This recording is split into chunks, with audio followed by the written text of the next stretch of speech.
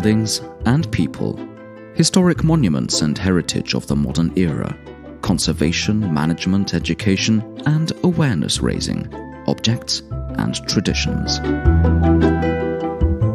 Welcome to Holistic Heritage, a series of conversations about various aspects of heritage from Central and Eastern Europe. This monthly podcast is brought to you by the Europa Nostra Heritage Hub in Kraków, a newly established regional centre of Europa Nostra, a pan-European federation of organisations involved in the protection, management and promotion of cultural and national heritage in 40 European countries. My name is John Beecham, and together with Katarzyna Jagodzińska, who is the head of the Kraków Heritage Hub, we will be hosting these conversations for you.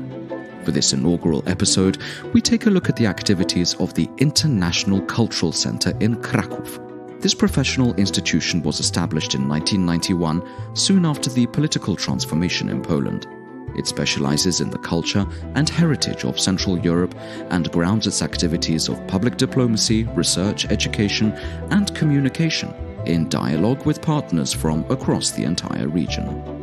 Our guests for this episode are Agata Wąsowska-Pawlik, Director of the ICC, and Professor Jacek Purchla, Founder and previous Director of the ICC for 27 years.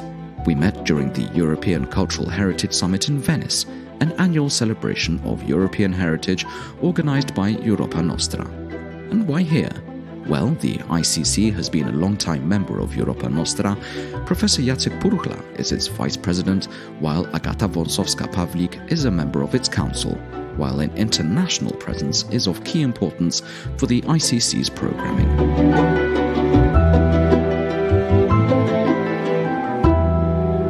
The ICC has been preoccupied with heritage of Central Europe since 1991, when it was established in the heart of Kraków. It has unrivaled expertise in the region with regard to various aspects of cultural heritage.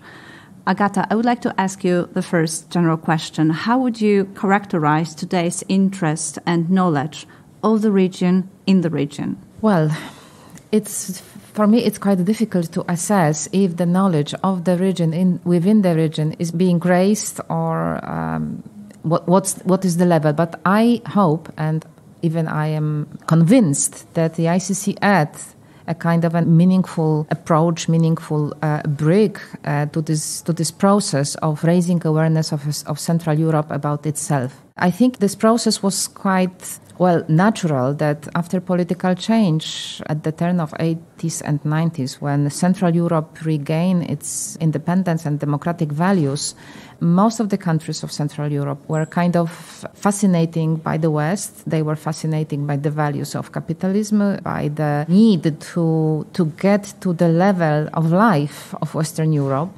We were freed from the core set of the communism, of the lack of free speech, for example, and that created our kind of tension or trend to look to the West. And somehow we forget about the neighbors. And I'm sure you will ask this question,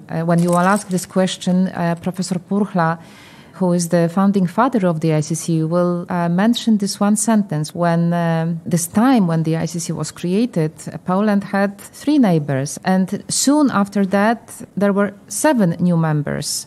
This was kind of a sleeping revolution. I mean, we noticed that, but we didn't pay much attention to that, except what we were doing at the ICC, but still it was not a general idea.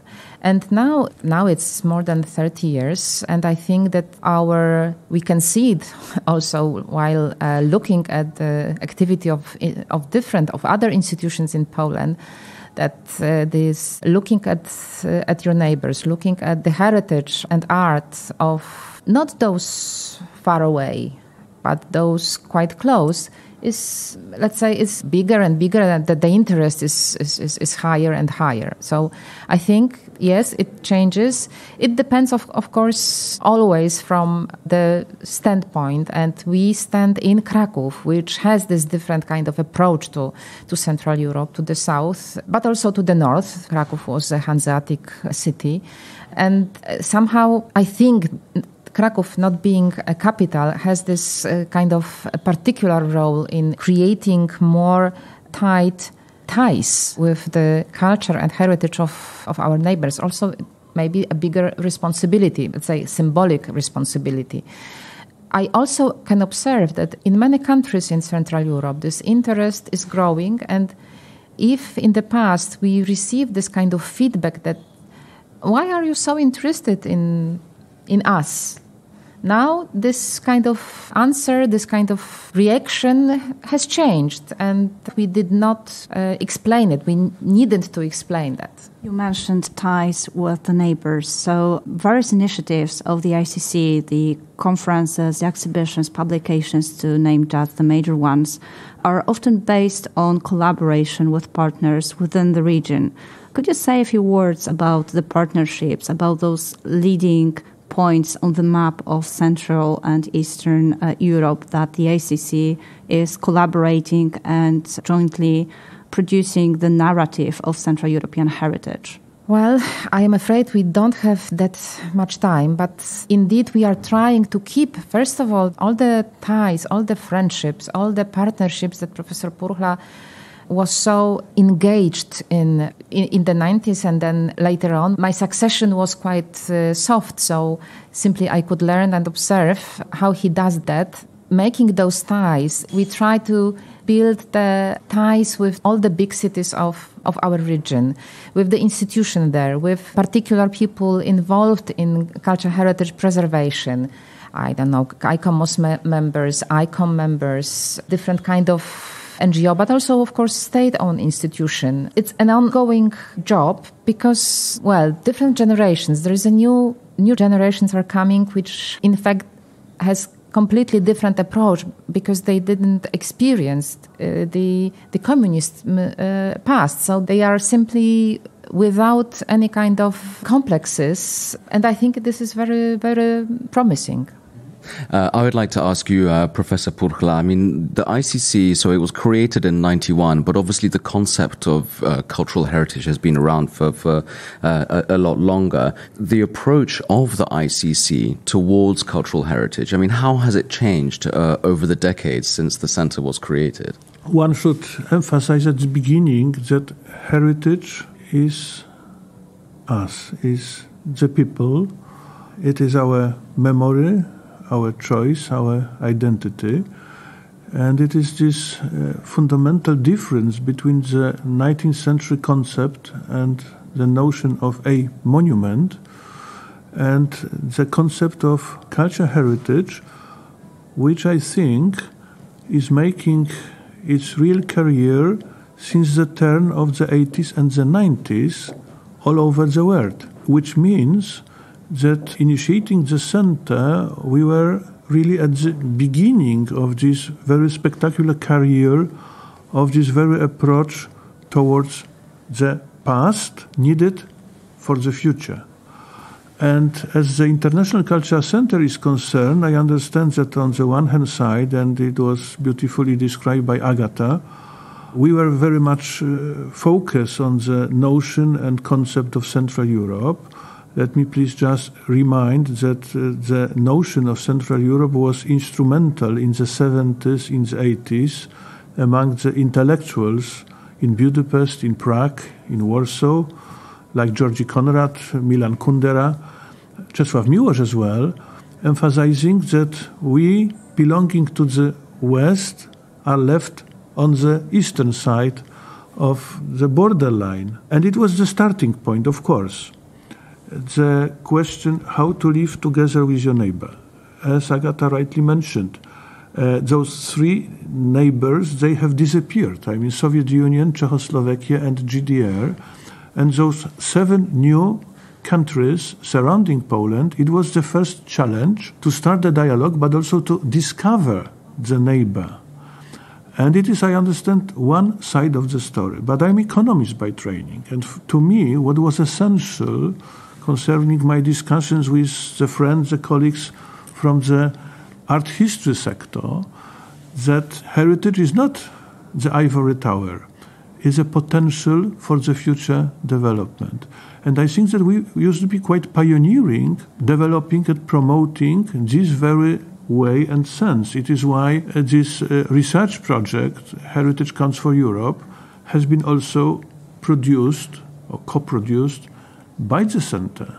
And I understand that it is something quite important, that it was not just a matter of international dialogue, but it was also, and it is still, a matter of the promotion of this philosophy through Heritage Academy, for example. So we are producing new generations of heritage activists having a very modern approach, quite contrasted to the traditional understanding of the mission of conservators, for example. So it is not just a matter of this huge potential we have accumulated in Poland concerning conservation, reconstruction, but it is just a challenge. How shall we manage today, in Kraków, for example, with those new pressures, like over-tourism,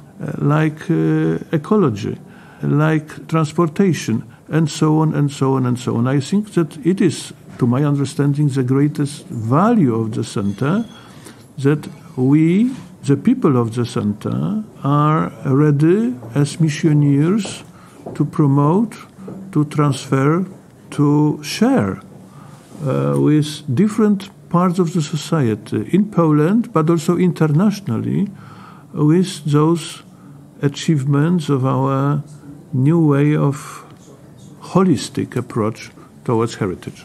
And on the back of what you were saying, Professor Purchla, I'd like to ask, what is the biggest achievement, in your opinion, of course, of the ICC in raising awareness on the concept of cultural heritage, both locally in Kraków and in the international context, as you're saying? It is, to me personally, the most complicated question and answer.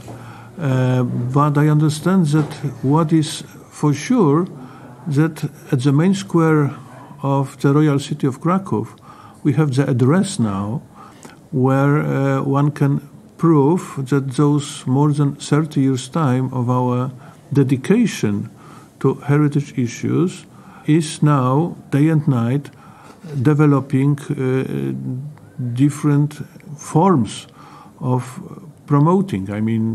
Education, exhibitions, publications, and also the staff of the center itself is the value.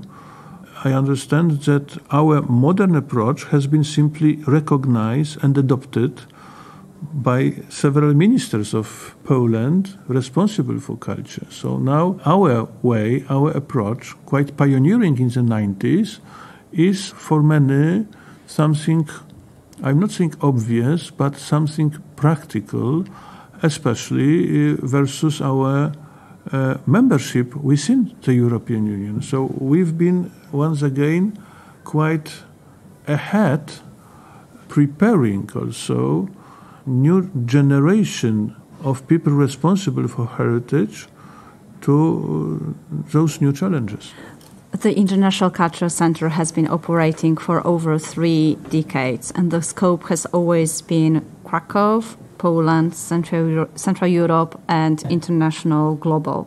Agata, could you tell us about the major plans for the future within any of those scopes? Well, we are trying now on just being very precise and short, we are working on several, directions. We work on the Romanian direction. We work on Estonian direction. We were recently very active on the Lithuanian one. We, of course, maintain the cooperation with Ukraine, preparing next year the exhibition with Odessa. And also, which is, I think, kind of characteristic for us, we are trying to show a more panoramic view on Central Europe. So we are working on a picture of post-war architecture, not just in Poland, but in broadly understood Central Europe. And I think that in general, our interest is moving from the first half of 20th century to the second half of the 20th century, because now this part of our past needs better recognition and interpretation. And we were very much concentrated on the first half of the 20th century, like 10, 15 years ago. But now our interest is more targeted at the second half of 20th century, because we think that more or less 70 years is the time for some kind of evaluation of this epoch. We are having this conversation in Venice on the occasion of Europa Nostra's 60th anniversary and the European Heritage Summit. How does the ICC fit into the international activities of Europa Nostra, and vice versa? What does this European presence give the ICC? I wonder, what should I say? I understand that at the moment we are the integral part of the organization, and even more, organization which is now pan-European needs Kraków, needs the International Cultural Center, not just as a laboratory of our new approach, new philosophy towards heritage, but also the place which has know-how and knowledge concerning the specificity of the region. I should repeat once again that the notion of Central Europe, this very part of the continent where political borders used to be changed much faster than culture one, the part of the continent where it is better not to start to discuss the issue of the borderline. This very know-how, this very knowledge, we are now selling, so to speak, to our friends in Europa Nostra, not just promoting the region, but also trying to understand better the nature of European civilization. Thank you very much for the conversation, and goodbye.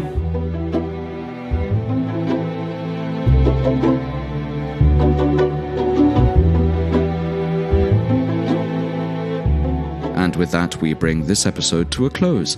You can find out more information about the Kraków Heritage Hub and Europa Nostra by checking the show notes to this podcast. Also, please remember to like, share, and subscribe. Many thanks for listening, and until next time, bye-bye.